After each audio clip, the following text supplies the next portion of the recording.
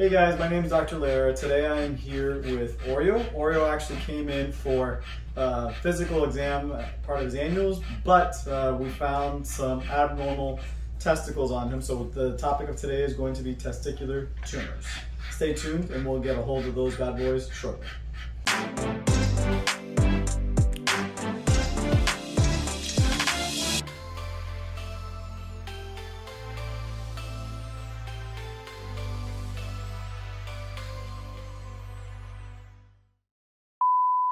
All right, so testicular tumors, as you guys can notice, Oreo is not here because, as you guys noticed on the intro, Oreo was panting, shaking, and so we try to go ahead and minimize the amount of stress the patients experience. If they are not relaxed, then we try to put them back in a setting that's more calming for them.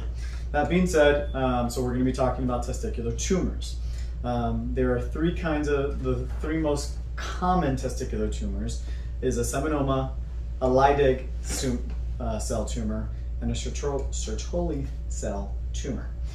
There are other tumors that can potentially happen. They are much more rare, but those are just the three most common ones that we will typically see. Now, like I said in the intro, Oreo was here today not because mom noticed that he had abnormal testicles, but rather because I was doing a physical exam, and when I did my physical exam, I went ahead and palpated his testicles and realized that there was something off. So usually tumors are going to be in the testicles, of course, and one of the things to be aware of is if the testicles, which I've mentioned in one of my other videos, the crypt orchid video, if the testicles are not in the scrotum, then there is a 13.6 times more likelihood of the patients having testicular tumors versus if they are in the scrotum. So that's something to be aware of, and one of the reasons why I really push for patients, if they have a crypt orchid testicle or testicle that has not dropped into the scrotal sac, to have it removed as quickly as possible so we can reduce the chances of them developing any sort of tumors down the road. Next thing, how do we diagnose it? Pretty much the way that I diagnosed it today, just on physical exam. So if you notice that your veterinarian is copying a feel on your dog's testicles, it's for professional reasons. Hopefully, what we are palpating is we are palpating for symmetry. So the testicle should pretty much be the same size.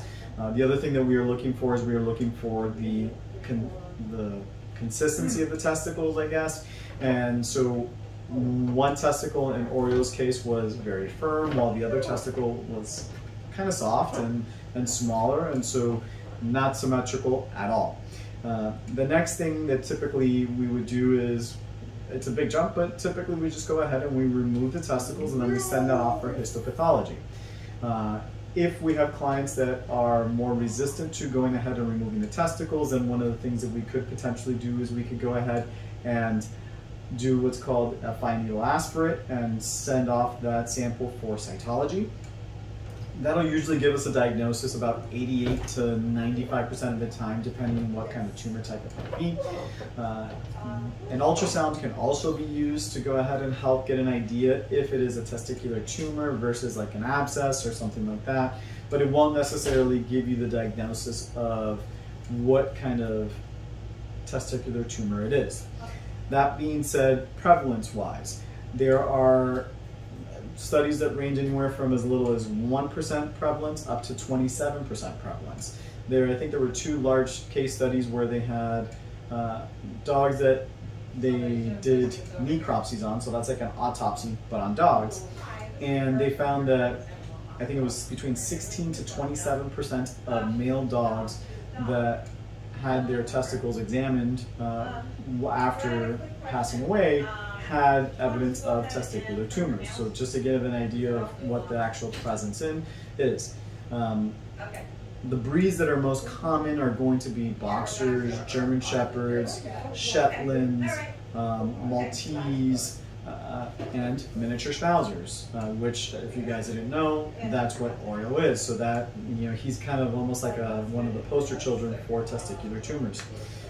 Usually though, that we will see this in dogs that are older, closer to 10, and Oreo's only about 6 based on our medical records. So he's a little bit outside of that bell curve in regards to his age and it potentially showing up. We won't have a confirmatory diagnosis until we remove those testicles.